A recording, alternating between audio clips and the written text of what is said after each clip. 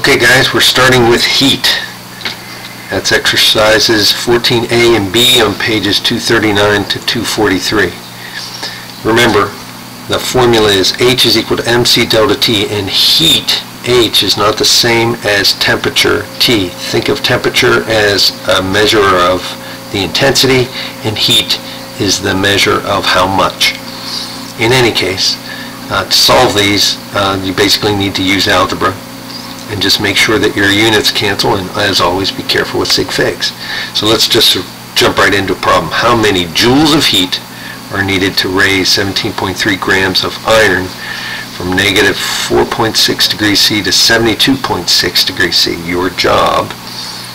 And also take a look at B and C. Hit your pause, try the problems, then come on back, and we'll go ahead and solve. Okay, so hit pause. Alright, you're back. Let's take a look.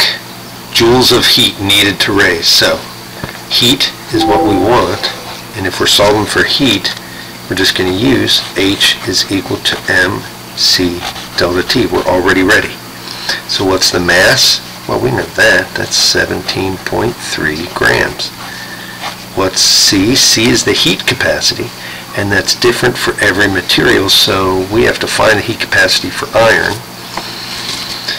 And if you look at your conversion sheet that's in the front of your book, and this is the conversion sheet that you're going to see on your tests, notice that heat capacities for different elements and different states of matter are found in both calories per gram per degree C and joules per gram per degree C.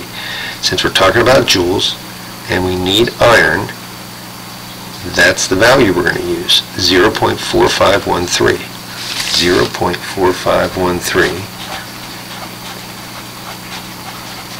joules per gram per degree C.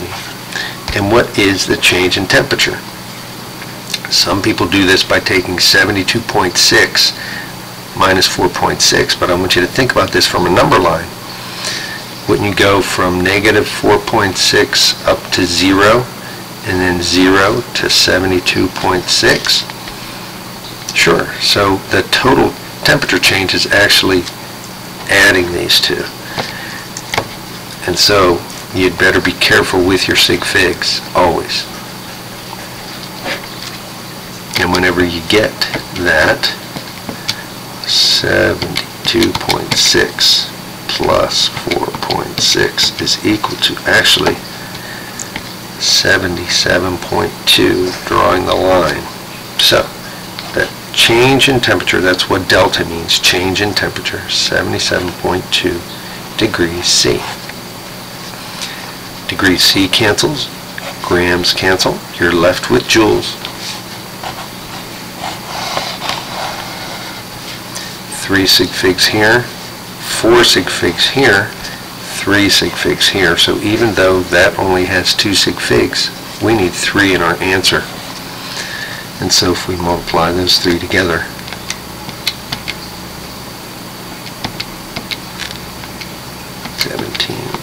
.3, I get 602.7 something, so 603 joules. That's the answer to that one. Alright, let's try the next. Calories of heat added to this many grams at this temperature, what's the final temperature? So this time, H is equal to MC delta T, and we're trying to find temperature. So let's solve for temperature by doing our algebra. Write it all out. What's the harm? Can't take you that long. Make sure you're doing it right. The heat is 421 calories. The mass is 8.7 grams. And the C is for copper. So when we look at copper, what do we see? In calories, it's 0.0920 calories per gram per degree C. 0.0920 calories per gram per degree C. So What does that give us?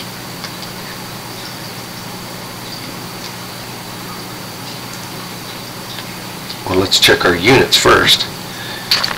Calories cancels out, grams cancel out, 1 divided by 1 divided by degree C should give us degree C. So let's calculate that first. 2 sig figs, 421 divided by 8.7 divided by 0.092. 525. Actually 526. Alright. Oh, let's see here. I think what we'll do is we're going to change this for just a second for me. For you. Just to make things simpler on this problem. I promise this will be important as we move forward. We want this to be 3 sig figs. Okay, so 526 degrees C. Now what is that? Is that the final temperature? Is that the final temperature? No, it's not. Delta T here is what we're solving for. We're solving for the change in temperature. So here's a big question.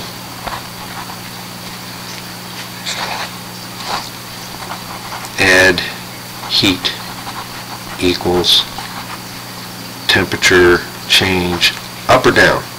Well, sure, it's up. If you're adding heat, the temperature goes up. If you're removing heat, the temperature would go down. Okay? So this is the change in temperature. We started at 513. We added this, 9,310. This is the final temperature. So, final temperature is 1039 degrees C. Okay? That's really important that you understand that we're solving for delta T, and because this is the change, you have to either add the heat, add the temperature if we're adding heat to that original temperature, or subtract that temperature from the original temperature if we're removing that heat. Alright? One last one to go. 27.3 grams of an unknown solid has 217 joules of heat removed from it, and the temperature drops from 121 to 89. What's the heat capacity of the unknown? Well, it's H is equal to mc delta T again, but this time we're solving for C. Do the algebra. Write it out. Make sure it's right. C is equal to H over M over delta T. We know H is 217 joules. We know mass is 27.3 grams. And we know the temperature change drops from 121 down to 89. And 121 minus 89 is 32. And that's the temperature change with 2 sig figs. So what units do we cancel here? Well, none. But that's okay because we want our units to be joules per gram per degree C. That's what a heat capacity is. 2 sig figs in our answer, right, because of this one being 2, because of that subtraction. So what is 217 divided by 27.3 divided by 32? It's 0.25 joules per gram per degree C. That's it. So this is pretty simple stuff. Using this formula, you know what you need to do.